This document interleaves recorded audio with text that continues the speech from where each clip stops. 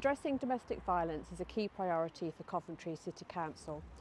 We know that during their lifetimes, 1 in 3 women and 1 in 5 men will have some experience of domestic violence.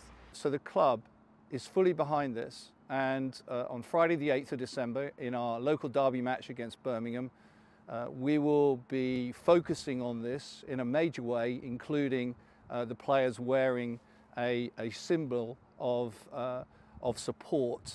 That's why we're delighted that our partners, Coventry Football Club, are joining us in this campaign. We're keen to support those that are affected and those that want to change their behaviour as well.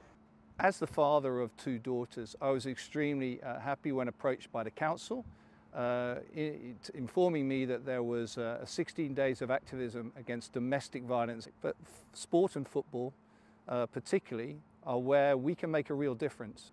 Football has a huge position. It's the most watched sport in the world. People look at everything that goes on with the players or the associated people around the teams. And so therefore they have a responsibility to make sure the message is clear that we will not tolerate in any way domestic abuse, violence against women and girls, and we will stamp it out as best we can at the football club. We want to encourage men to say that it's never okay to be violent with women, and indeed no domestic abuse is acceptable, and hopefully reduce the numbers of individuals and families affected by domestic violence in this city.